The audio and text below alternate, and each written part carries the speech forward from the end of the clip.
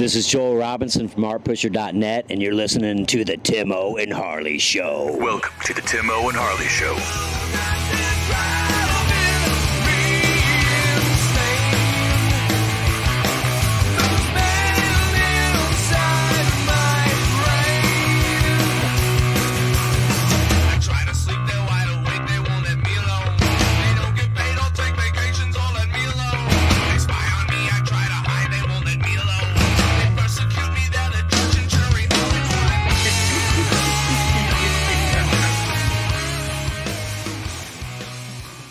Thank you for listening to the Timo and Harley Show. I am Timo. Over there is my partner in mind crime, Mr. Ben Harley. Say hello, Harley. What is happening, people? Ben, Mount St. Helens Harley. That's me. Yeah, you know what, Timo? Ready to blow. Now, Timo, this is how long I've been a Bigfoot fan, all right? All right. I remember my brother telling me when Mount St. Helens went off, he even told me that, hey, Ben, I've heard Bigfoots are heading this way because they've been displaced. I heard that too. yeah, that they were displaced from Mount, and it could have been. You know? Right. Now, you know what? There might be some buried. Yes, yeah, that really was something that was said. Now, your brother was probably trying to say they were coming to you and they're going to look in your windows at night. You know? Right, exactly. I think he might have been. Right. So in the space-time continuum, as we always talk about, we record this show a week ahead. We're always lost in space. That's right. We would like, in time and space, yes. We'd like to say Happy New Year and welcome back to our deep thinkers, our audience of deep thinkers. 2020. But I'm still watching Rudolph's Shiny New Year, so we did watch that. That's a good one. On New Year's, actually. That's kind of a tradition. It's Eon. Eon the Terrible, yes. Yes, so, my good friend there, Frank Gorshin. Yes. There's a lot of Paul Frees in that show, too. So, you know, I like Paul Frees. I like me some Paul Frees. So, let's see. That's a good one. Yeah. We were watching that, too. Sydney's really been kind of getting into it for the first year. She really likes Rudolph, and she liked that one a lot. So. Yeah. Well, any kind of like drug-induced puppetry like that's always going to be good for kids. So, I mean, it's good for me. I liked it. I still like it. You know what I mean? Now I'm just drug-induced as well when I'm watching it. Well, we got that. So we got that going on again in the space-time continuum. Illinois officially now, as I'm sitting here, is a legal marijuana state, legal cannabis state. Hooray! I think I mentioned before that Angie was going to a dispensary for treatments on cancer. Now, and I'm not just saying this because I'm on air or whatever, but she's not a pot smoker. She does not like THC, does not like being high. She likes to have some wine and she likes beer. That's pretty much, she's old fashioned, Big Red and Bud Light, So, but her dispensary when she was going for her medicine is the only place in the bi-state area that has a license so far to sell recreational. So that means St. Louis is coming over here to buy their weed now. And the first day there was 1,000 people in line at all times. They have food trucks. They have food trucks in the parking lot of the dispensary for people that are waiting in line to buy marijuana. Do you think that anyone else, any other politician, President Trump, anybody, look at this and see the money that is now being diverted away from your guy into the state's coffers? That could be like everywhere, just like you. What did we call them? Sin taxes, right? Like didn't Clinton call them sin taxes, like beer and cigarettes and stuff? So here's a great sin tax that they're getting away with murder when it comes to taxing this shit right now. You basically get a percentage point for a THC percentage point. So if your weed has 35% THC, you're spending 35% taxes. So that's how it's so, and they're going to get away with this for a while. So, President Trump, Ohio, is Kasich still up there in Ohio? Yes. Okay. So John, I know John Kasich. I know you're a straight-laced kind of guy, but straight-laced guys like money.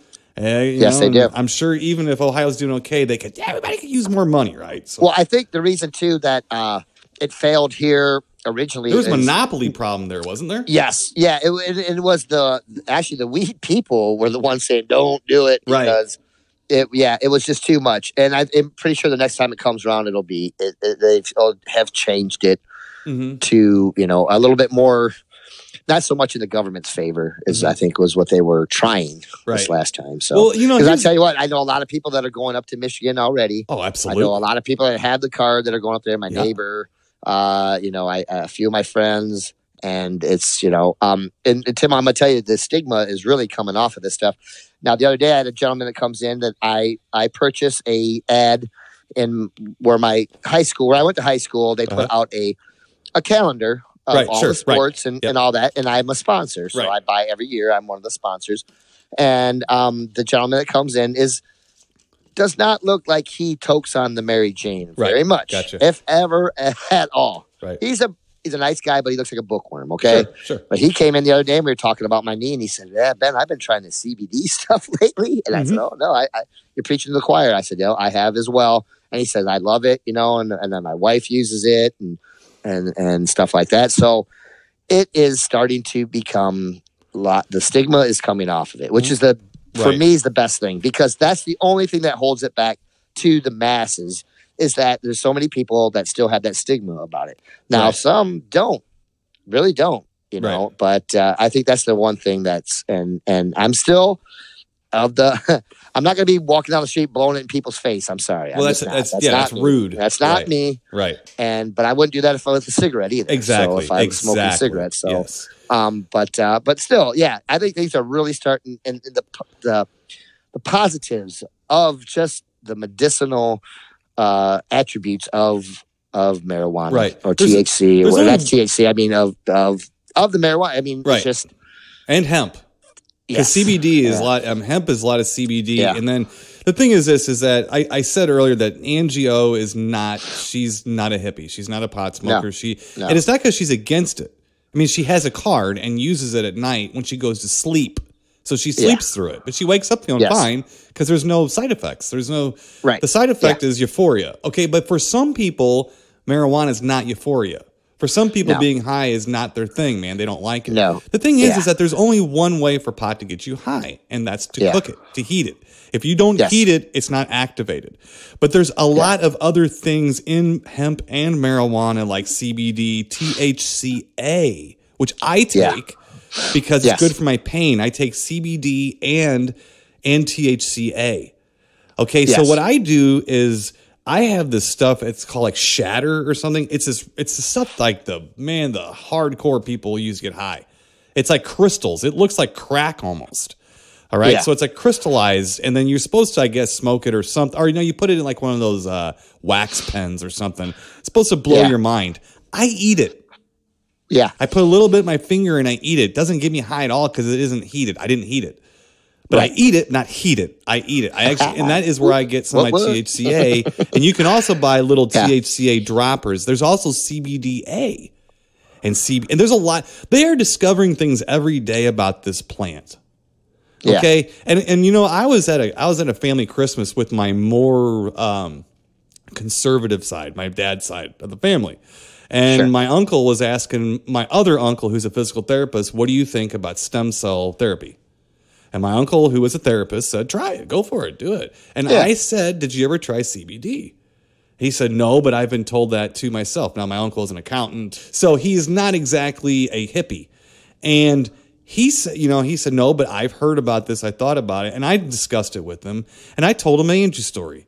I said, because Angie's I admittedly have always liked this stuff for a long time. I'm for it. I learned a lot about it, though.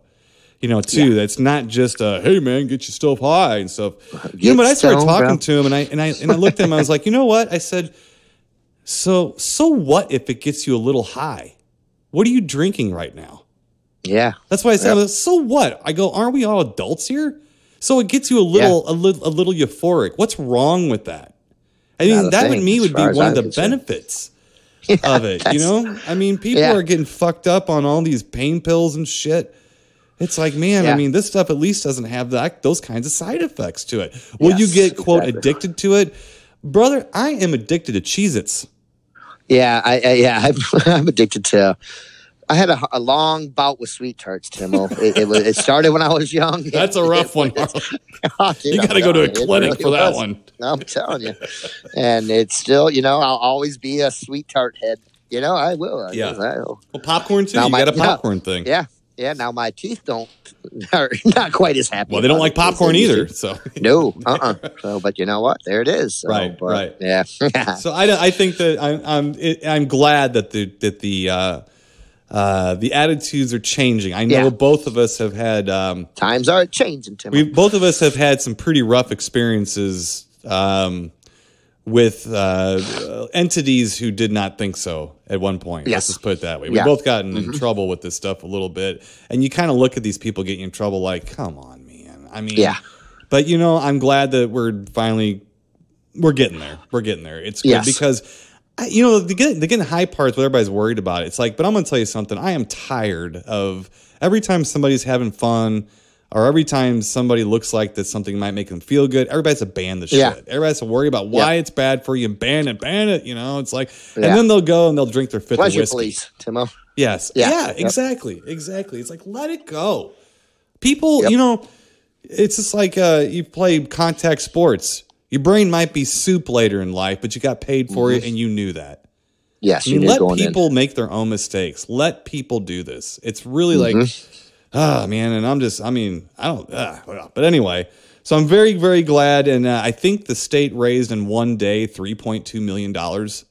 Wow. One day, and we broke records, Wow. Yeah, we're going to run out of stuff here soon. We're going to be running out of, I'm going to be driving the middle of Illinois to buy to buy my first marijuana cigarette. I'm going to do that, so, but anyway, very good. I'm glad at that. So unfortunately, they also raised the gas tax another 15 cents, and that's Illinois for you.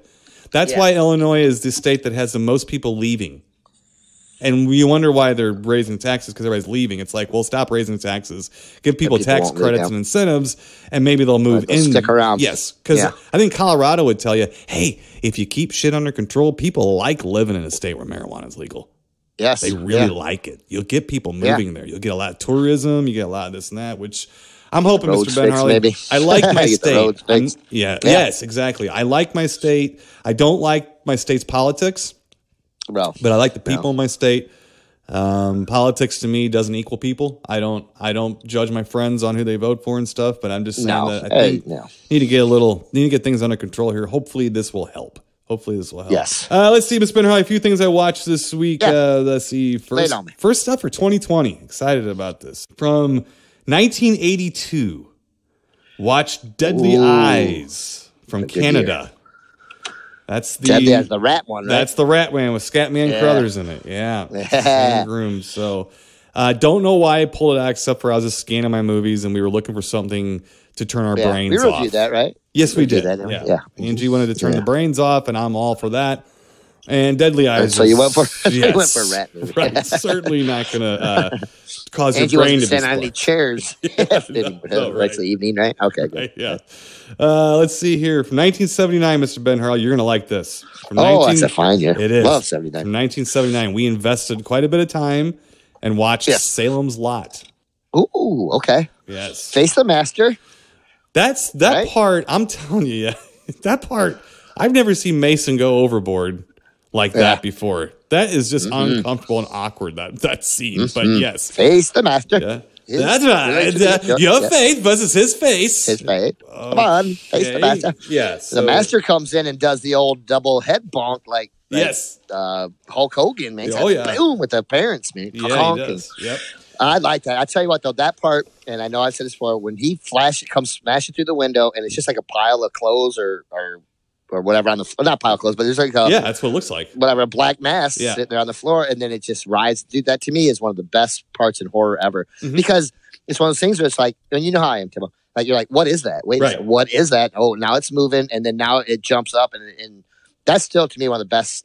I love that vampire. It's not what you're expecting to see. Oh, God, no. It's like the bat whispers, right? Like that moment in the bat whispers where they kind of comes running towards you like, what is that? What is that? Wait, what is that? It's a goofy guy in an old cheesy costume, but it's hard to focus on until he's right on top of you. And I like that. That to me is just and is like one of my favorite parts of any horror movie. I just love it. It's just that part. I mean, it's simple, but so effective. I was 6 or 7 when that aired, so that puts you like at 9 or 10 or something. Was there any kid who came into school, because that was a mini series on CBS? So was there any kid who didn't look really tired the next day at school because they couldn't sleep, thinking that one of their buddies was going to float up in a fog in their window and start scratching at it, even if they were on the first floor somewhere. Right. I mean, that was those scenes, those vampires. That's a good vampire movie. Yes. That's one of my last favorite vampire movies. Right. Really is. It is. I love Let's see here. A couple more, Miss Ben Harley, from 1959. Watch The Angry Red Planet. Ooh, yeah. Starring Les Tremayne. Was that on Prime, bud? Or? Yes, it is on Prime, and is also directed by our pal Sid Reptilicus Pink. Sidney Pink. We just watched the Sidney Pink. We did. That was Reptilicus. Yep. Reptilicus. Yeah. Sidney Pink. So, Angry Red Planet is better than Reptilicus, but man, it's kind of like it's got everything you really want, but they find a way to kind of make it slow and clunky. I mean, man, they got full of stuff. Well, it's worth checking out. Look at it. Watch it because it's a good one for you to watch while you're printing. Real good one because you're not going to miss much when you're got your knee deep in your shirt. Yeah, you're not going to miss. Yeah. So you can come in and out of it. It's pretty easy. So so I had a good time watching that. Let's see here. Also, real quick, also on Amazon Prime from 2010, I went back and watched one of I don't want to call them one of my favorite documentaries, but a documentary that I enjoy watching. I watched Best Worst Movie, which is the documentary about Troll 2 and the people who like Troll 2. I don't think I've watched it, though. I need to see it. It is on Prime. I came across it and seen it on there. It is on Prime. You need to watch it. You would really enjoy it. You would really, I'm sure I would. I told Angio, I said, every time I watch this movie, it always makes me nervous. She's like, why? I was like, because there's those hack movies out there. And Troll 2 ain't no better or worse than a hack movie. Right. And I said, it's going to come back someday. You watch. I go, I will be signing autographs someday as Tony or something. You know, one of these shows. I promise Gay Ranger with a Gay Ranger shirt. Exactly. Yeah. Last up here, Mr. Ben Harley, and we've been talking about this pretty much every week. We were some of the people that were spouting off, telling people that they should really check out Expedition Bigfoot. Yes. That we were told on the Travel Channel, that we were told this was the show that we should watch. It should satisfy some of our irritable criticisms, critiques of other shows and stuff. And so far, I've been a little hard on it. And that's what I do. That's what we do here. I've been more hard on the show, how it's been put together and stuff like that. So now I am up to speed in the space-time continuum. I believe it is 5 episodes. If you're listening to this, also following Expedition Bigfoot, where we are in time while I'm sitting here is the 5th episode. I do believe is the last one that's been out now. So I had to watch a few of them. So here's a couple things. So the one guy got the headache, right? Now the one guy that they were blaming the Bigfoot frequencies on with the headache.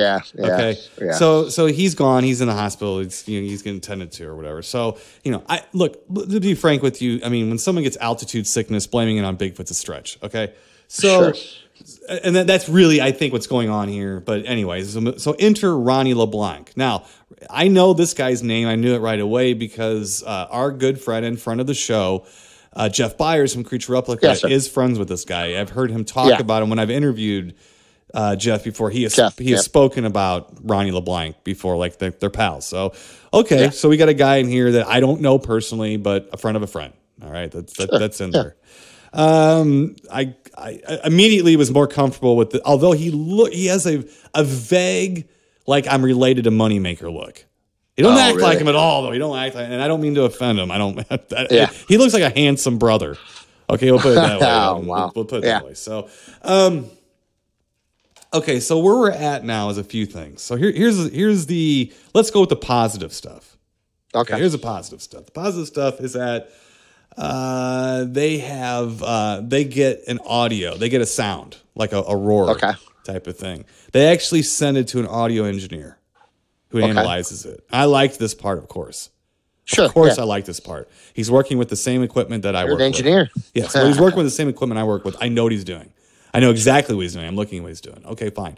So he's analyzing these frequencies, all right? And what's interesting about it is that these guys, look, there's good and bad about what I'm going to talk about right here. They are hung up on this infrasound stuff. Okay. Right? These guys are hung up on the frequency shit, basically. But it's for sound, all right? So basically, they explain it better what they're into. Okay, so the human ear, all right, goes from 20 hertz to 20 kilohertz. So when you get full range speakers, if you ever look at the back of your speaker, stereo speakers, it'll say like 20 Hz to 20K. Okay. That's the full range. That's the range of human hearing. So when you have a dog whistle blow, it's going over 20K, so you can't hear it, but the dog can hear it because it can hear past a human. Okay, so there you go. So that's a simple way of putting it. Now, infrasound, animals in nature can make a sound, basically a growl that goes under 20 hertz that you can't hear, but it makes your senses go, ooh, oh shit. Like you sense something. You can't hear, but you can feel it. But you can feel it, right? Basically, like a tiger or something. Actually, they went and had a tiger growl at them, and they were a little overdoing it. But they were like, "Wow, did you feel that? Yeah. Oh, wow." Well, I believe that, because if there's a apex predator 6 inches away from you growling in your face, I'm a little nervous myself. Me too. I get that, So okay, but I am buying into what they're saying. Well, I'm buying into what they're saying. Now, would this infrasound make you ill? Now that I'm not. I'm sorry. No, I'm not there. I'm not saying you're wrong. I'm saying you're putting the cart in front of the horse again. I'm not there. You haven't even showed me anything yet, and you're telling me about how sounds under 20K or under 20 hertz are going to cause me to have a headache in that situation. Out there in that. Not in a room with them blowing at me. I mean, in that situation. So I'm not on board. What I am on board with was when they analyzed the howl. The howl did have under 20 hertz sounds or frequencies. Yes. So whatever made the howl indeed did have infrasonic frequencies. So that's interesting. I like that. That was the first time I'm like, here's the other very interesting thing. They had this new little doohickey, I'm going to call it. Okay. A doohickey, Where if they find a footprint, they can put it into a 3D scanner. And I do believe they can they can use that for a 3D printer. So you no longer have to put the plaster down. Really? And they sent this to Meldrum. Like something with that. And I was fascinated by that too. That was very cool. I was like, wow, that's neat. Yeah. And Meldrum looked at it and said, well, it could be a bear or it could be a Bigfoot. He's like, if I had a little more evidence, it would tip the scale one way or the other. So again, being honest, appreciate that. I appreciate that. Okay. But here's the thing. That Russ Acord, the guy, the Tarzan who's out there, he starts feeling bad. And they don't overdo it. But they imply it could be Bigfoot again. I'm like, you guys are up in the fucking mountains, man.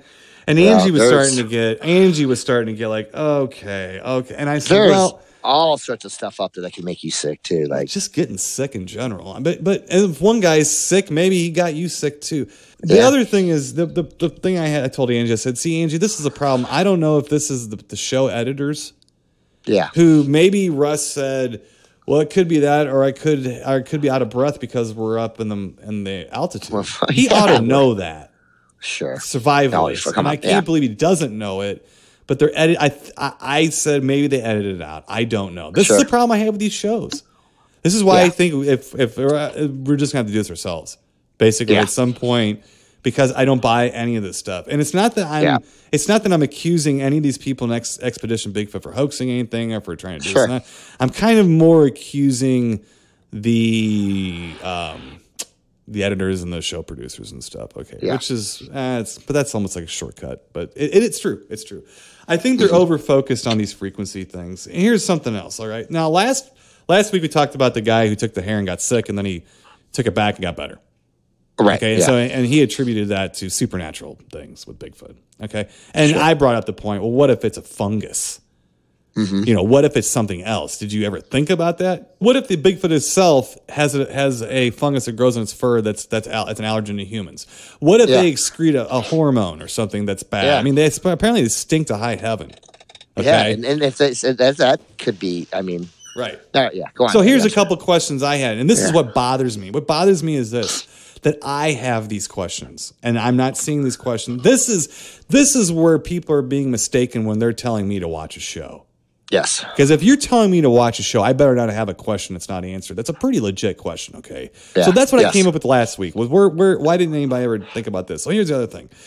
So if you're telling me that a Bigfoot projects below 20 hertz, okay, why would you ever do a call yourself? Or why would you even shoot one? Why would you even shoot one recorded into the woods on a full range speaker that doesn't go below 20 hertz? Right. That don't make sense. Yeah. Wouldn't the Bigfoot immediately know it's a fake if he doesn't sense the under 20 hertz? Right. Yeah. I mean, it definitely would. I mean, or wouldn't even respond to it. Like, wouldn't. Yeah. Not at all. Now, I will say one thing. What I'm seeing now is a little bit better than what I was seeing before. And I stick with what I say, that I think that they went out there for a period of time, which you appreciate, a couple weeks. Yes. Yeah. They had a camera crew with them. They're not trying to act like they don't have camera guys with them. Sometimes a camera guy will actually make a comment like, "Holy crap, what was that?" And they'll actually have a little, subtitles to make sure you heard what the camera guy said, and stuff. So they're not saying that there isn't camera people and stuff like that, So I do appreciate that, as well. But I kind of think that some of this stuff, and maybe, I don't know, maybe they're just not thinking about these things. Yeah. No, they might not be, buddy. So far, I think I see where they're going. I still think they got some good thermal.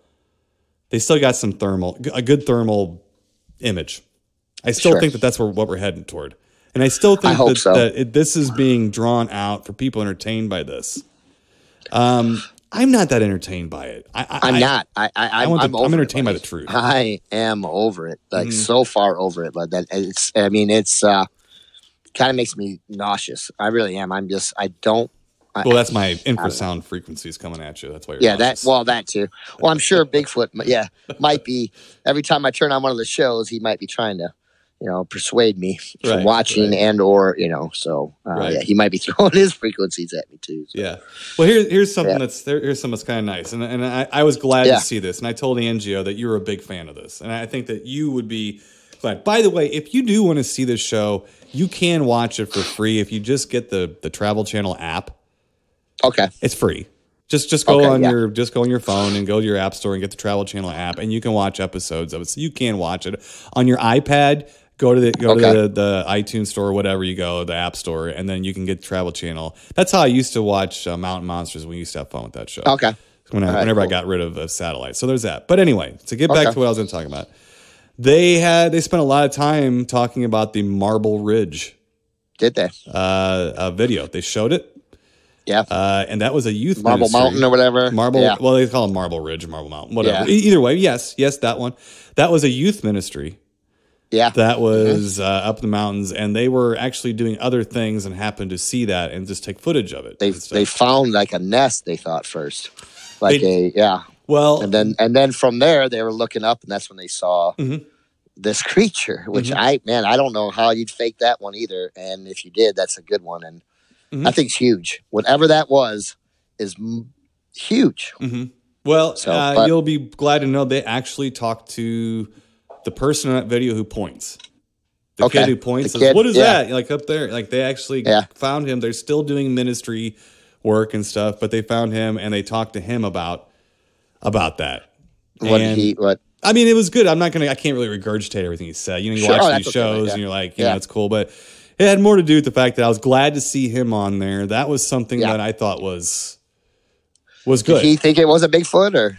Yeah, he thought it was something odd. He did. He said because when you were looking at it, he said, the hands were below the knees. There's a lot of weird things, and it was just going across way far out there, And I mean, at the top of that ridge, when you see it come walking down, it looks like a giant. It does. I mean, it looks like a giant. Like, now, me in perspective, I'm really, really weird about that stuff. And when I look at that, I'm like, this thing is a giant. I think the Finding Bigfoot or somebody went up there and did something. And whatever they did, they had the person or whatever walk down, wasn't even close to the height. Right. At all. Not even close to the height of what that thing was. It didn't look nothing like it. It looked like a regular person walking. But that thing, that blew my mind. And still to me is one of my, I don't know. I there's not many of those that I look at anymore, but that's one that I can have a hard time saying what that is. I can't say it's a Bigfoot. It's too far away. But whatever it is not normal. And it's not I don't think it's a human being. If it is, it's Elegante, that wrestler from back in the day, plus 2 feet. Mm-hmm. Like, I mean, it's a giant. It really, that's what it looks like. I'm glad they showed that one, because that's a good one. I mean, I think that is a very important footage. I really think it's very important footage in the last 10 years or whatever, or, Right. Well, I was glad because I wanted to hear someone who was there. Yes. I've seen the footage before. I don't think I've ever seen someone or talked to someone or heard someone talk who was actually there that I'm aware of. I don't remember that. Yeah. So, okay. So I said I had a couple problems, and one of them was, okay, so if this creature projects sounds that are below 20 hertz, then wouldn't it know immediately if you're screaming in the woods, it's a human, not another Bigfoot? Like, right away. They would know right away. That should be a calling card. That should be a confirmation of what they're hearing. These are not dumb animals. If they are, we would already know they're around. Okay, so here's the other thing. If I'm going to tell you that the smell of Bigfoot's really bad, and maybe it even excretes a hormone, or maybe it gets a fungus growing on that could be sick to humans. Yeah. Do you think a Bigfoot can't smell you? Oh, if you smell so bad to a Bigfoot, what do you think you smell like to it? Yeah, and especially too, Timo, like, all right, now I know when you're up there, you might not be wearing your best perfume. You might not be, but which would be worse for it. Yeah. Yes. Yeah. But you might be wearing some speed stick, which I would hope, or some deodorant and stuff like that. And I'm sure some of those smells are very odd to an animal, and probably carry a long ways as well. You know what I'm saying? And it's like, I just think we probably smell weird or sweet or some kind of something to them. You know what I mean? We'd have to. And it'd be awful. And you're talking also about a animal who survives and thrives on the changing of the weather, the elements, and everything in the woods. So you're not going to come in there and surprise them, I don't think, very often. Well, if ever, right. To your point, I just don't think so. Right. To your point, the woman in the group, she's an anthropologist, and she said that she has been 2 feet away from gorillas and didn't know it out in the woods. And she said that you, to your point, that they know we're here. She almost sounded like you talking. She said they know we're here way before anything. They've known we're here. But she did say the reason we're staying here for 2 weeks, to my point about living here and seeing different things, she did say that animals get used to your presence.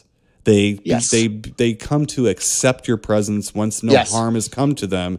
And then at that point, they might at least stay around and watch you, even if you don't know they're there. See what's going on. Yes.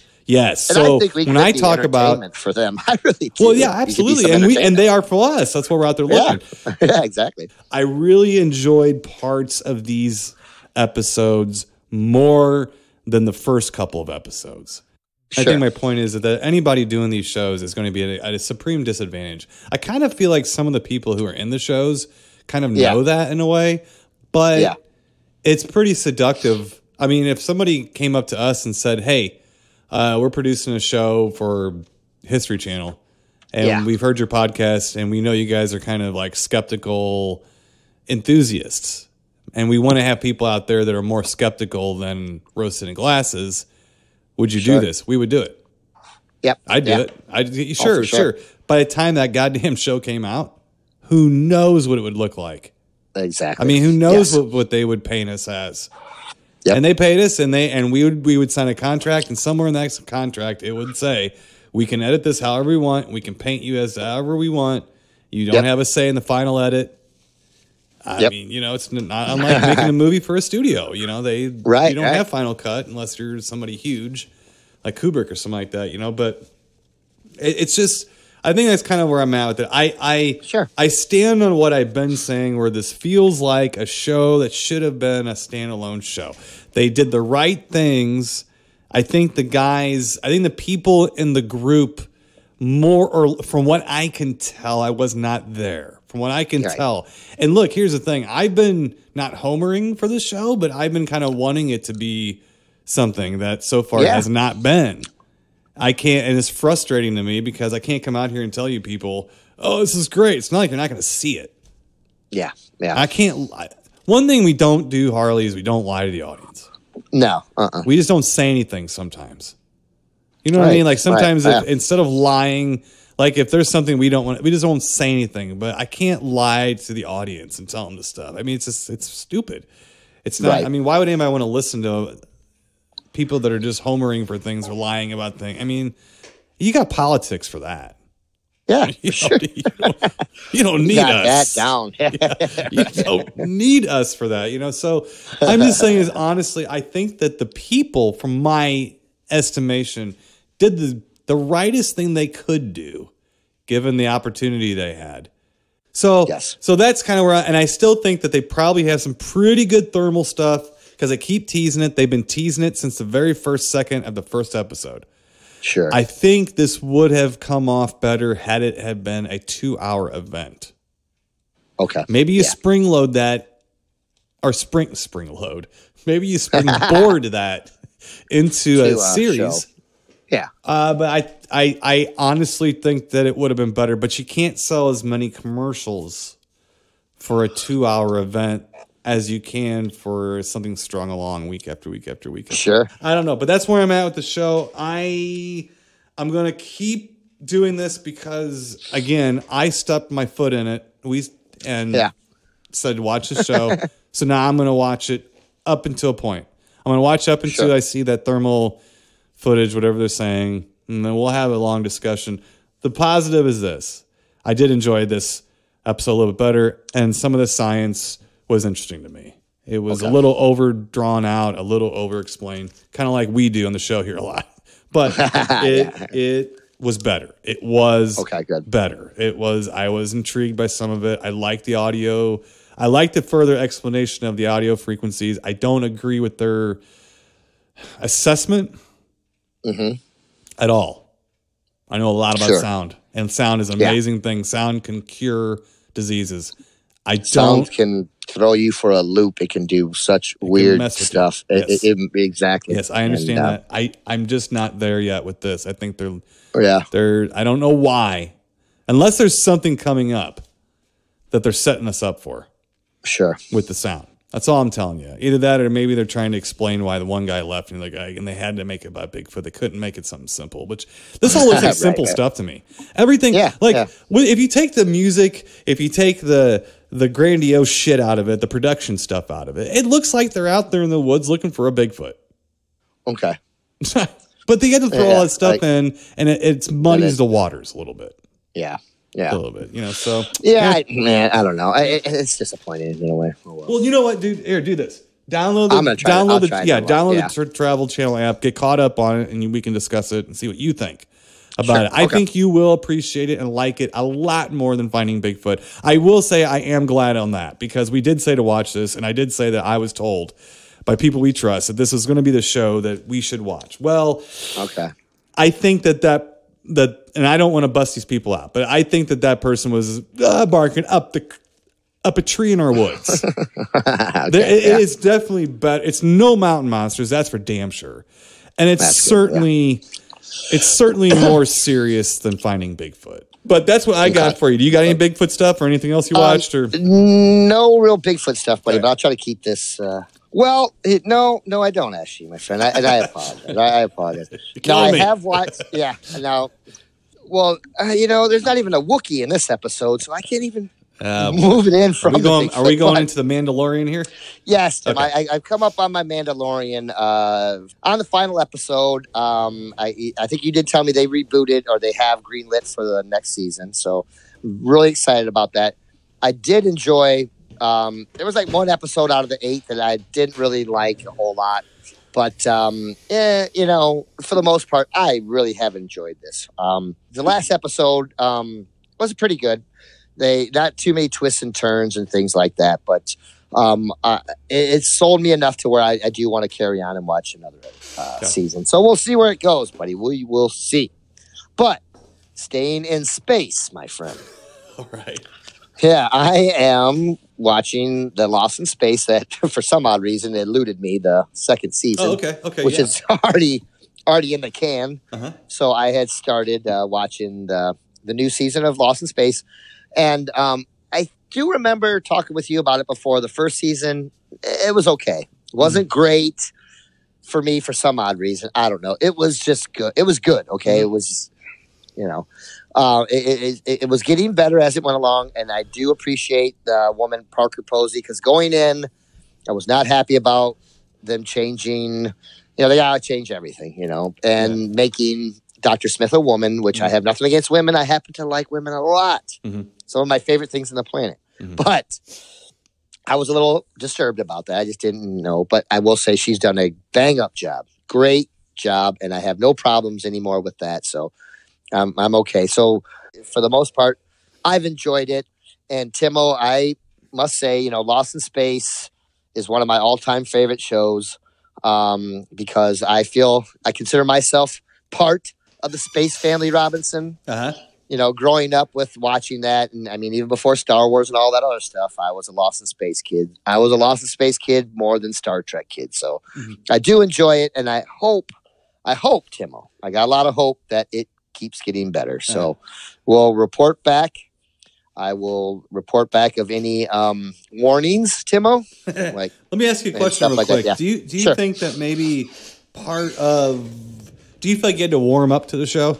Yeah. Do you feel like look, I know what you're trying to say about Dr. Smith being a woman, and basically sometimes old cranky fellows like us, we get upset because we feel like we're being baited into saying we don't like women because Dr. Smith. Right. It's just like if he was black or white and they switch the race on you. It's like, well, what if you change the girl roles into guy roles? Would women come up in arms going, "That was a woman"? That was would.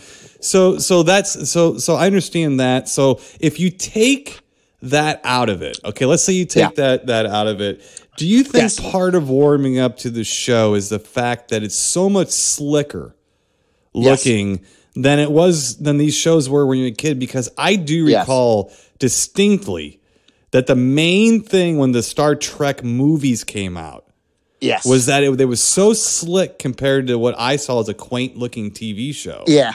That it kind of was the big difference. It was the major thing that could maybe stand in your way. Yeah. Well, it's been hard for me because I'm a fan. I love the Jupiter too. It's one of my favorite spaceships, and it's not a very fancy looking UFO or spaceship, saucer, whatever you want, but I love that thing. I love the sound of it. I just, certain things from that television show and from Star Wars and many other things make me feel like I'm at home. It gives me that peace in my heart that I feel like I'm on board and I'm with you all the way. You know what I mean? So when you reboot something and things like that, it's hard for me. Like you just said, it has taken me a minute to warm up to. But I do appreciate where they're going. I feel a lot more in tune with the family and the characters now. So it's a lot easier to watch. And I will say Parker Posey is awesome. She is a jackass, man. She lives right up to the Dr. Smith. Because Dr. Smith is and will always be one of my favorite characters ever.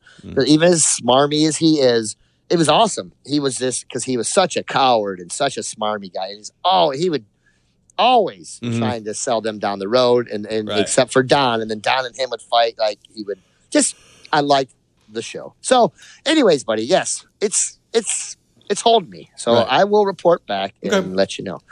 Last but not least, I watched on Reels has had all that stuff, the real story of a lot of these things. Well, they had this one was about the New Jersey Maneater, which is basically the shark that went up and down the coast and up the creek that killed Lester. Killed Lester Stillwell. Yep, killed poor Lester. Poor old Lester Stillwell. Yeah, I'm still sad about Lester Stillwell. Oh, me too. I've been sad about Lester Stillwell for many episodes on this show. I'm telling you, poor Lester Stillwell. And now, so this was and I hadn't seen this one. It was a 2-hour kind of like a docudrama or reenactment type thing, but they also keyed on people from this century that had been attacked by sharks as well. So say they would do a little bit about the true story, and then they would go and talk to someone who had been attacked by a shark 5 years ago or something, Didn't they figure it out as a bull shark that got Lester Stillwell though? Or are they still thinking it might have been a white or a tiger? That's the thing. It's like it goes back and forth because what was neat about this episode or this show, they actually had the gentleman who wrote the book 12 Days of Terror, which I own. Mm-hmm. I got the movie. It's a good book. Yeah. And so it had him in there. And the more they talked on this one, I think they're really pushing it more towards a great white, but a baby great white. Okay. But the thing is, that story alone would be a fantastic movie. You could make that movie almost as scary as Jaws, or just right. But I don't know that anyone ever will. Well, there is a movie. There's a, and that was, it's a dramatic movie. It was made. Yeah. I've got it, but it was made for A&E or something. It was made for television. I know what you're saying, something more theatrical. Okay. Yeah. Here's the thing, my theory on the shark is we just will never know. But at that time period, this doesn't happen to this day. We have shark attacks a lot, but not as much as, Tim, you have more of a chance of getting hit by lightning. Mm-hmm. And you've been hit by lightning, Tim, right? True. Yes. You have much more chance of being hit by lightning than being attacked by a shark, period. It just doesn't happen that often. And if it does, you might get eaten and never come back. So, you know what I mean? Yeah, exactly. But this shark was a maniac, man. And it's hard for me to think that more than one shark did all this, because this shark was so aggressive. You had Charles Van Zandt, who was the first person killed. He swam out, and that's, and there's so many things, and I hate to be like this because I love Jaws. Jaws is my shit. You know that. Mm-hmm. I will die a Jaws fan. Even if I'm eaten by a shark, I'll die a Jaws fan.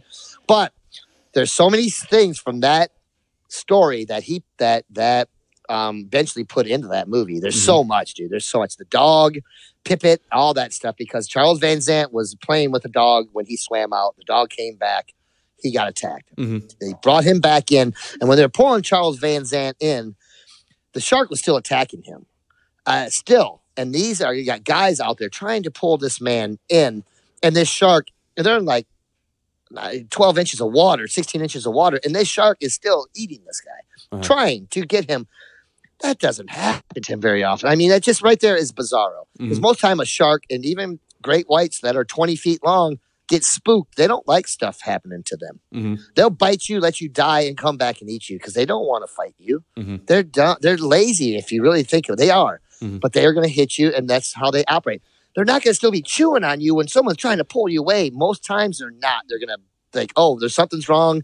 I'm going to go. I'm out of here. And if it was coming out of the water too, wouldn't they have seen it? So wouldn't they have been able to report what it was, or were they just not? They just didn't know what it was. They didn't know. People just didn't know what sharks really. Not many. Yeah. Not many had at this point. True. They thought they're like mythological creatures, And then they got all these stupid ass scientists. Oh, it was a giant turtle. It was this and it was that. They never wanted to believe it was a shark. None of them did. Well, so that's why I'm asking if it's a white too, because don't bull sharks have the proclivity to go up rivers and go into fresh water, right? And whites usually don't go into fresh water. It kills them too quick, doesn't it? That's why I've gone back and forth on this throughout my history of knowing this, because I don't know yet.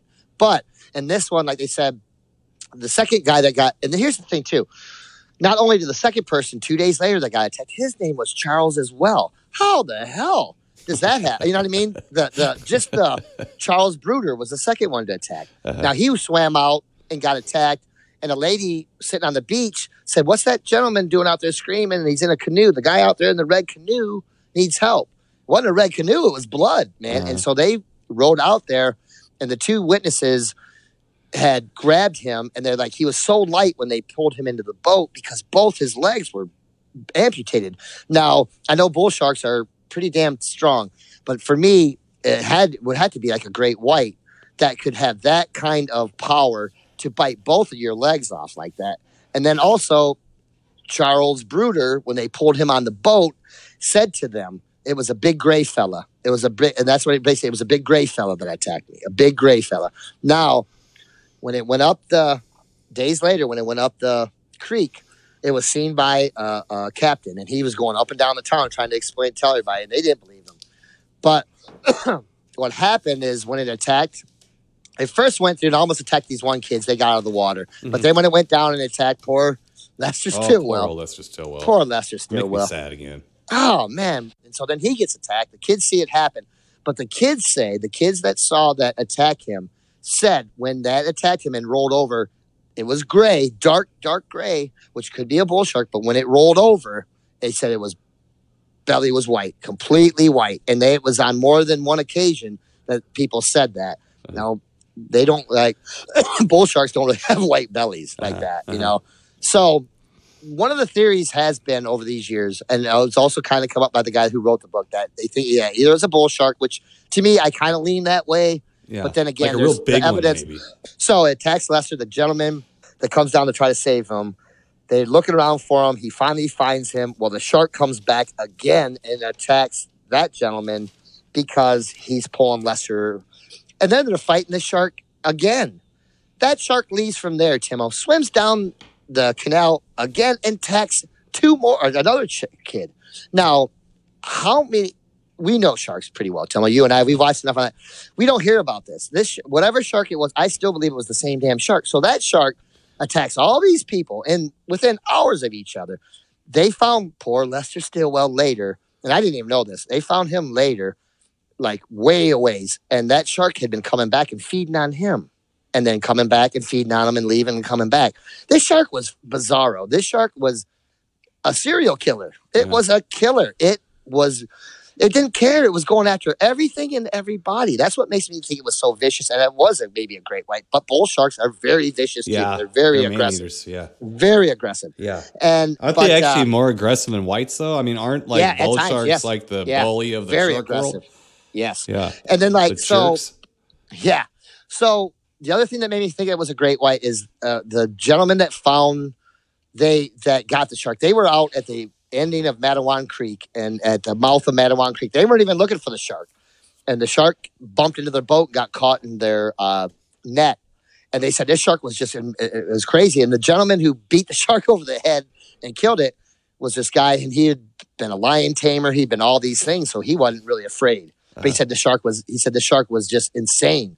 And it would attack the boat first. And then, and then it pulled him backwards, just like in Jaws. It pulled the boat backwards. And all these things in this show that led up to Jaws are in there. Like, it's funny. But so wait, so they killed the shark? I don't remember that.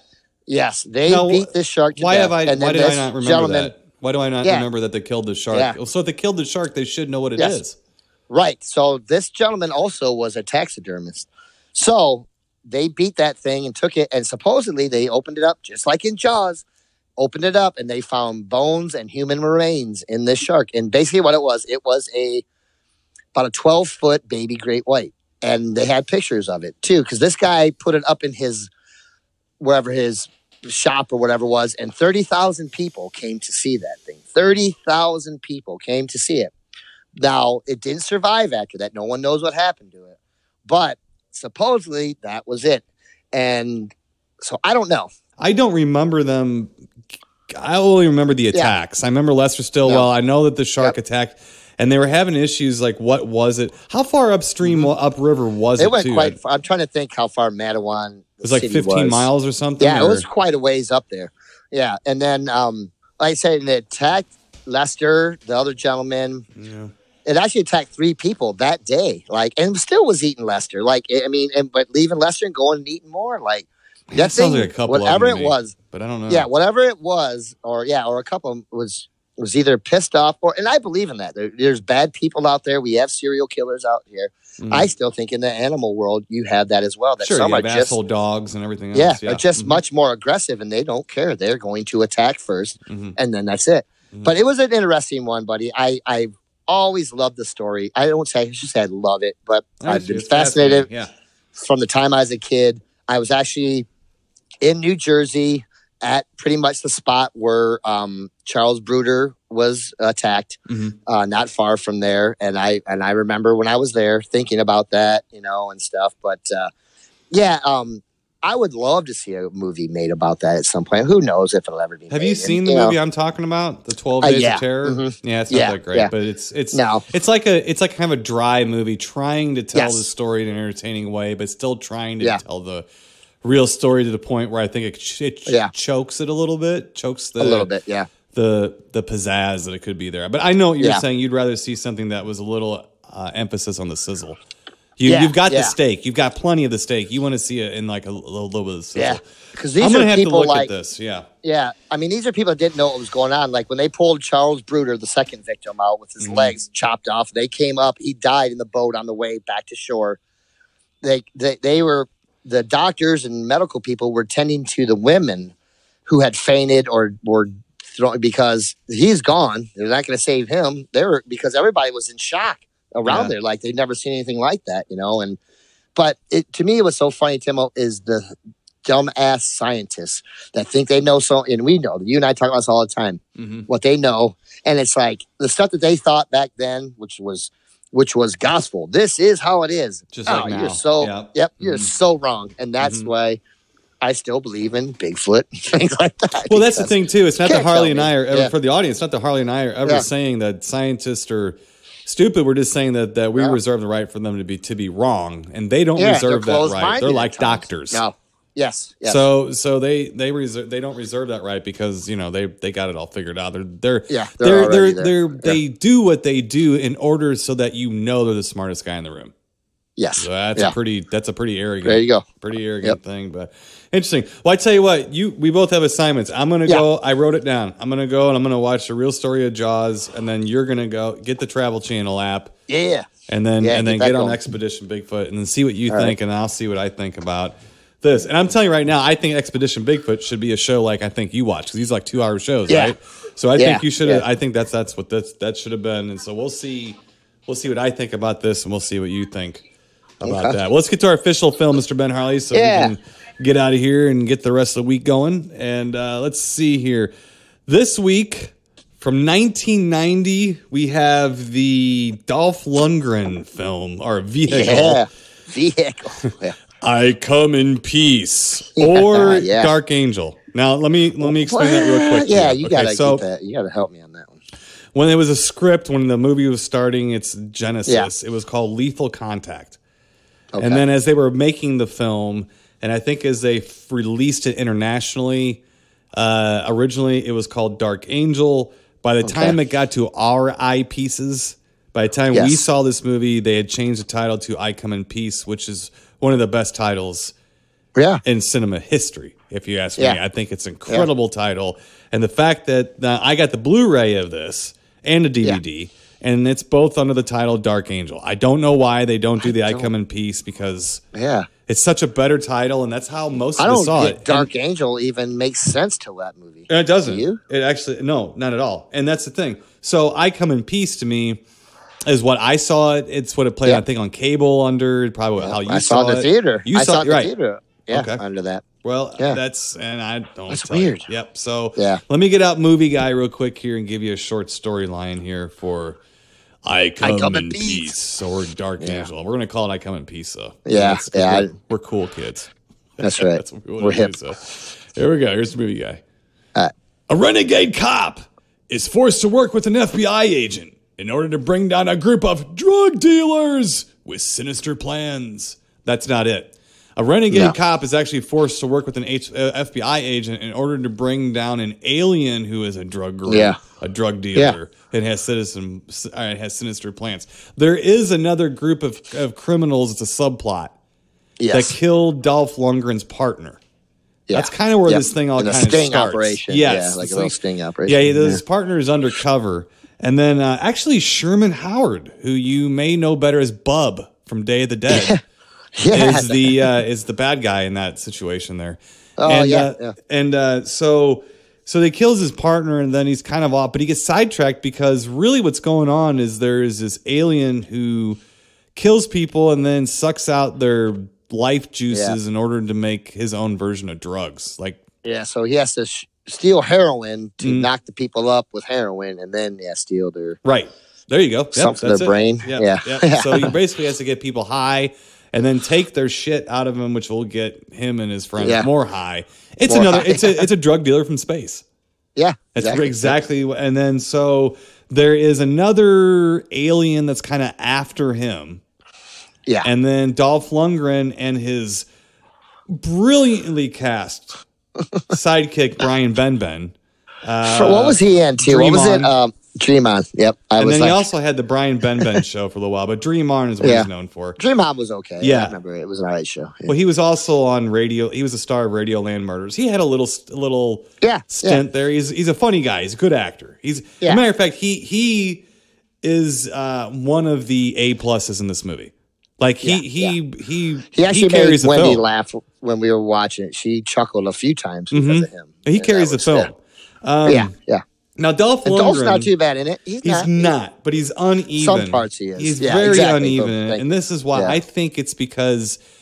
Now, stop me if I'm wrong or if you got this, because I even looked into this and I couldn't find anything. But I'm just going off of my memory, my superhuman movie memory that I have and knowledge. Punisher. That I think his performance is that uneven due to the fact that he was losing his accent. Now, some guys Arnold Schwarzenegger, they never wanted to lose their accent because that's who they were. But you get somebody else like Mel Gibson, who's Australian, who has lost his accent on purpose. He worked it out, and clearly Dolph Lundgren has done the same. Because if you see interviews with him now, he sounds like he's from LA or something. Yeah. But I think that's part of it because it's really the voice inflections that seem to go all over the place. Some of it looks like they're over their voiceovers and all that. Because he's Swedish, okay? Swedish people do not have an LA accent. Well, I did mention Matisse Hughes. He plays the evil alien. 6'5", made of pure muscle, big monster guy. Viking looking fella. Yes. And I have seen interviews where Dolph Lundgren said he actually appreciated having Matisse on the set because he was used to being the big guy in the set. Matisse comes on set like, well, at least someone's bigger than me, you know? Yeah, seriously. Yeah. So, so basically, it's a buddy cop movie. And it's almost like, I wouldn't call it like a Beverly Hills Cop or what was the other one? What was 48 Hours? 48 Hours, It's sort of like a 48 Hours or Beverly Hills Cop with an alien, with a little Terminator thrown in. A little alien Terminator thrown in. The director was Craig R. Baxley of this film, who did Stone Cold, The Boz. Oh, yeah. I actually like that movie. He also did, I don't know why, but... Well, he also did Action Jackson. Believe it or not. So he himself is a stunt person. His whole family, I believe, were really involved with filmmaking, especially stunts. I think their specialty was stunts. He also worked on The Warriors and Predator. Craig R. Baxley did. So this guy's been around. He knew how to make a movie. And the main point, but the thing that people would talk about this movie about is that for as little money as they had to make it, boy, did they make it so slick. Yes. It cost $7 million to make. Okay. And it looks like it's $20 million film. It does look looks like it's more than $7 million. Yeah, it looks like a lot of those films that came out around that time. Yes. The action films. Right. And that could be attested by basically it's being made by a bunch of stuntmen and people who knew how to do explosions and things. Because those explosions were right behind them when they were running and stuff. That was all real. Some of that stuff was super close. Right. So that's a little starter there. Now you said that you saw this in a theater. Yeah. Mm-hmm. Yep. Real quick, I want to mention too. Interestingly enough, this was filmed in Houston, Texas. Oh, really? Yeah. So at first I was like, trying to figure out where it was. I couldn't really place it. I was like, Angio was too, and I was like, well, it's probably L.A. And then she's like, well, it's certainly not New York. I'm like, no, they didn't make a lot of movies in New York at that time. No. And then I looked it up. I was like, oh wow, Houston, Texas. Wow. So. Again, you said you saw this in a theater, which that's impressive. That's good. I saw this on Showtime or Cinemax or something like that when it aired, but I also saw it under the title "I Come in Peace." So, did it hold up for you coming back to it, or what did you think of it then and now? Well, it's funny, Tim, is I haven't seen this in a long time, and it was weird when you told me, or when we were picking out movies, the title. I was like, wait, and then you had it written as below it, I Come in Peace, and I was like, this just doesn't seem right. Like that just blew my mind. I didn't, because I kind of always thought this was a bigger movie in my head. Maybe it was than it ended up being. But then I thought about it. I was like, you know what?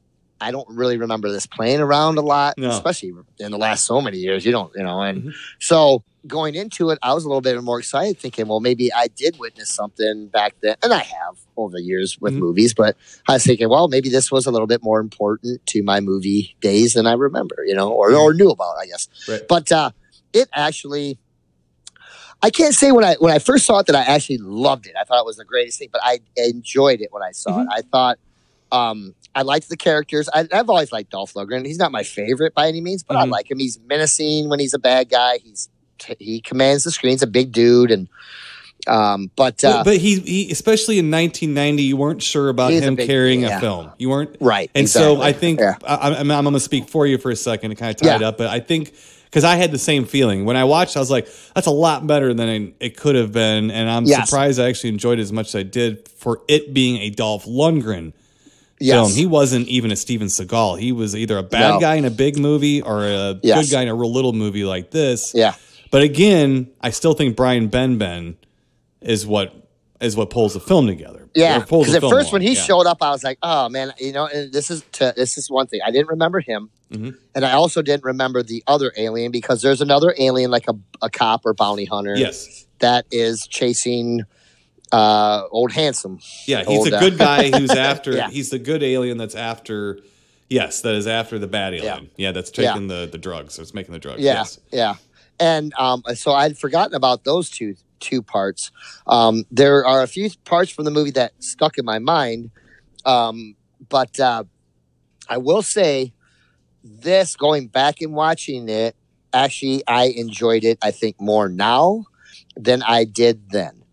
I was happy. I was like, this isn't so bad. And I don't remember. And I've always liked that. I come in peace, but you leave in pieces. I like that. To me, has always been kind of funny. Now, is it Shakespeare? No. But I like it, and I'll always remember it. Even if I never saw this movie ever again, I'll always remember those lines. But I actually kind of enjoyed this movie a little bit, and I watched it with Wendy, and Wendy's from the 80s. She was born in like 86, so she doesn't really, know what I mean? Like, so, and I feel for her sometimes because I'm proud of myself, Tim, because sometimes I get her to watch things. But I'm proud of myself because I got her to watch. She watched this with me yesterday, and she also watched John Adams, which was a 7-part, about 8 hours worth of stuff about the American Revolution. You have to be tough to like that stuff. Yeah. You don't, You might get Chance flirting with you watching that, but I can understand you being impressed. And I was excited. So going into this and watching her reaction to some of this was fun for me. I'm like, this isn't as bad of a movie as I kind of remember. I don't remember it as a bad movie. I just remember it being, it's a popcorn movie. It's just a little piece of entertaining celluloid. That's all it is. Yeah. It's not trying to be anything more. Yeah. No. And I really think that I actually enjoyed this movie way more than I think I was going to, and there are some things, there's a couple things that took me out of it that they could have changed, but that's just me, like visually things. But I like the guns in this movie. They were like Uzis on steroids, and the sound of them even and I kind of forgot about that, how cool that was. But overall, Tim, I think I was pleasantly surprised at how good a movie this is, and I'm also a little mad that. I shouldn't be mad, but I feel like this movie is better than about 50% of the ones that people really love and you see all the time. I think this is just as good, if not better, than some of those. Yeah. And it makes me, it hurts my heart a little because there's lots more movies like this out there that have been shit canned or things haven't happened for. And it kind of sucks because this is a pretty good little movie. It really is. It's your standard 80s movie. Good cop. A cop buddy thing. Yeah, that's what I was saying. It's a total cookie cutter actioner from that period. And I kept telling Wendy these things. I was like, watch this. This is what's going to happen next. Yeah. Okay, they're going to run into it. Their chief of police is going to chew his ass a couple times in this movie. And sure enough, you know what I mean? Just simple. But I thought it was kind of funny too how Brian Benben's character came in and looked at Dolph Lundgren and said, okay, well, we're not going to do this. And he went through every movie cliche. And then he said, we're not going to do that. And then that's exactly pretty much what they did. They did every cliche anyway. But what's cool about it is that this movie is a self-aware movie. And I think that sometimes, like, I think people, like, when they can't articulate, like, maybe you're having a hard time articulating, like, why do I like this more than other things that look just like it? Because I think those movies weren't as self-aware. They were self-righteous or self-important. This movie's very self-aware. It doesn't like preach to you about drugs because it's about that. It takes a trope from that era, which was drug dealers, and makes them into space aliens. Yeah. And then and not only that, but then it takes the Earthling drug dealer guys or whatever, and pretty much just makes, waste with them. They're gone. Forget that, because here's an alien drug dealer, and not only is he stealing the heroin or whatever, but he's jacking people up with it in order to get their juices while they're jacked up to get more and more jacked up. So it was almost it's almost absurdist in a way, and I think that it works for it because it's played with a straight face. It really is played with a straight face. I mean, I personally, how Dolph Lundgren pulled that off, it to me was pretty impressive, because I don't think I've really seen him do it before or since. And I think that this is one of those movies that, like you're saying, not a lot of people see. They just don't see it. I think the title is a huge part of that. I think had they just left it as I Come in Peace, I don't know why. I don't know why they don't do that. I have no idea. Because, but there was some people on this. Like, one of the writers was David Koepp. Or Cope or whatever. Okay. I mean, he's been around. I mean, stuff like, I don't know, Jurassic Park. Yeah. Mission Impossible.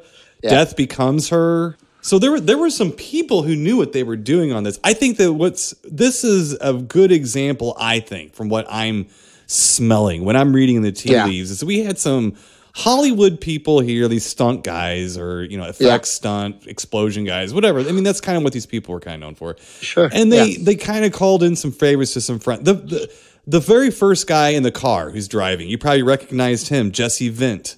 Yeah, he's been just about in everything. I remember him from Forbidden World, which was but he's been in a lot of stuff, a lot of television, a lot of movies. I mean, it's basically a cameo he's in, just basically throwing a CD in the CD player in his car.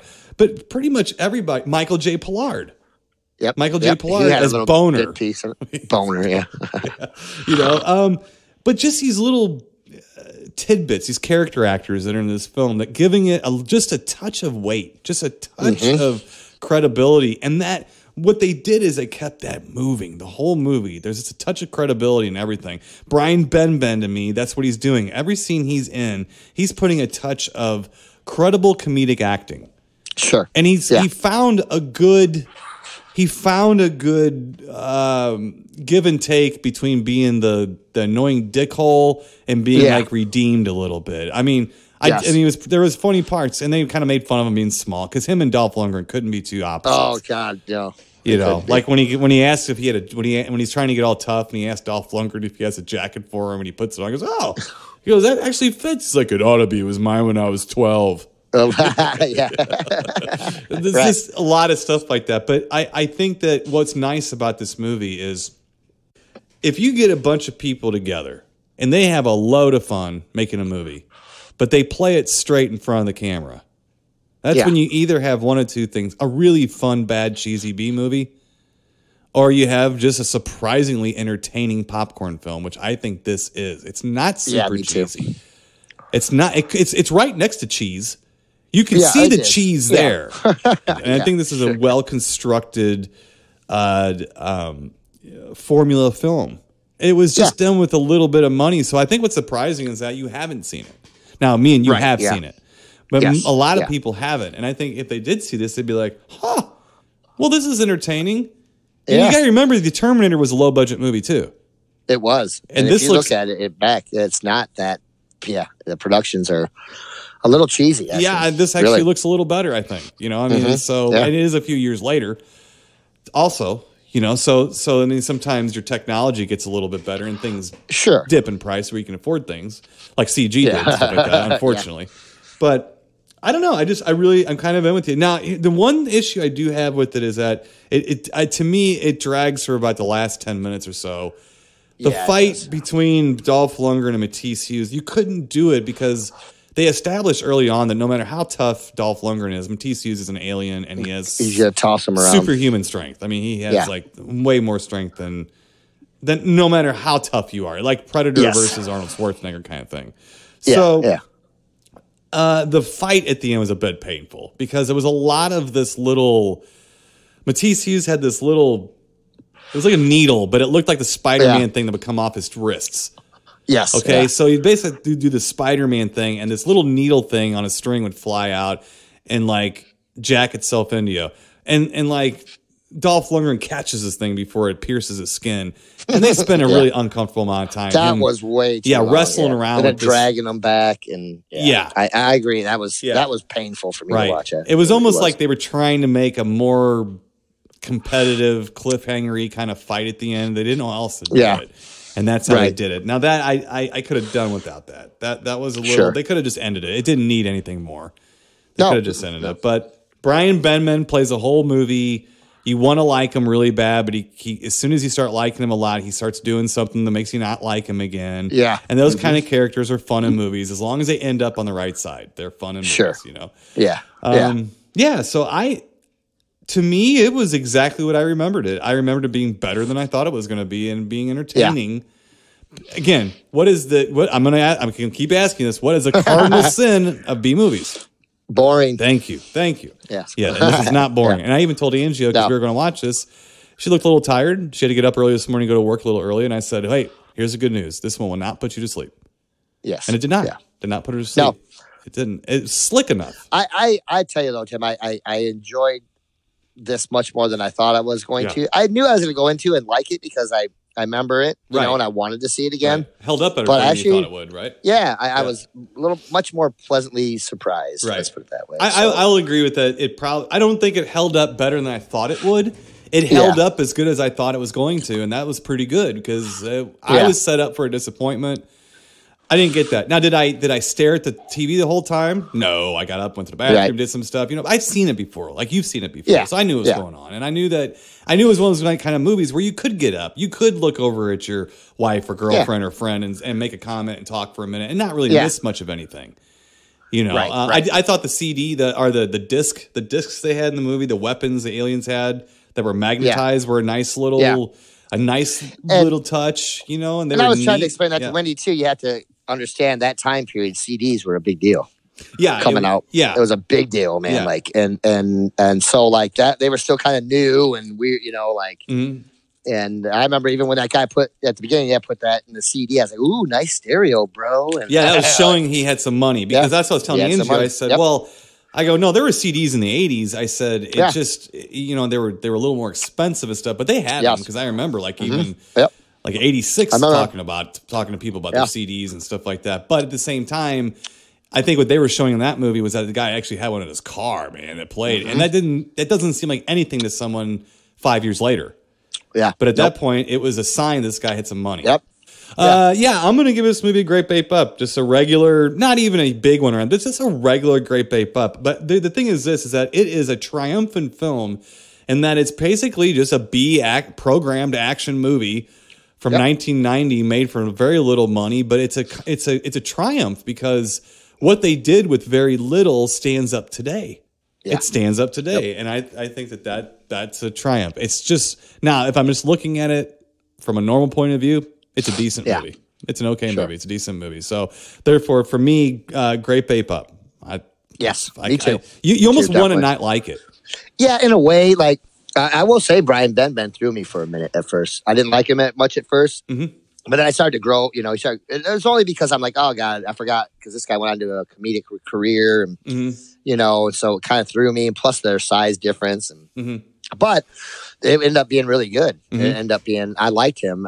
You know, he kind of, it was funny the way he would stick up for himself to Dolph Lundgren. And you're almost arrogant. This guy's going to break you in half for real. Well, that's what was fun about his character, though. He had the Napoleonic complex. I mean, you know, so that was, I'd make more money than you. I bet you know. And then when he shows up to Dolph's apartment, realizes he's actually a cultured person. You know, like that was pretty funny too. So, I mean, and those things are all tropes of these movies. They're all, but you were surprised because sometimes these B movies that were imitating bigger movies didn't accomplish those tropes well to the point where it stuck out. You're like, oh, they're just sticking that in there because everyone else does it. No, this felt like it was natural. This felt like this is what it was. So again, so Great Bape. What are you gonna do? Great Bape? Great Bape up, buddy. Yeah. Okay. Not to the rafters, but pretty close because I am super impressed that I did not come into this come out of it like bitching. Because I Tim, I hate this because I'm an 80s kid. Well, I'm a 70s kid, but I'm an 80s teenager. You know what I mean? Yeah. And a lot of my favorite things are from the 80s. But sometimes when I go back and watch some of these 80s ones that I thought were great, and I'm like, oh, God, it's bad. Yeah. This one didn't. This one was like, you know what? This is pretty good. And I liked Dolph Lundgren. Well, 2 Great Bapes up. Sort of surprisingly, maybe to you people, not to me and Ben that have seen this before, but I was not surprised. I was pleasantly impressed that it are pleasantly confirmed. Let's put it that way. That it held up. It held up okay. Yeah. Not too bad, and it not was too shabby. A little piece of entertainment. It didn't hurt my night. It was okay. So it doesn't little long, but it's only 90 minutes. It just feels a little long the last 10 minutes because they're trying. Sure. They were trying to make it a little bit more than it needed to be, but that was really my only criticism of the film. So anyway, 2 Great Bapes up for I Come in Peace, otherwise known as Dark Angel. Okay, well, don't know what we're doing next week, Mr. Ben Harley, but to all you deep thinkers out there, we promise we'll try our best to make it better as always. So yes, sir. Until next week, stay spooky, and we'll talk to you then. Keep it creepy, people. You've been listening to the Timo and Harley Show, brought to you by ScreenPrintingFactory.com. Your affordable one-stop solution to all your screen printing needs.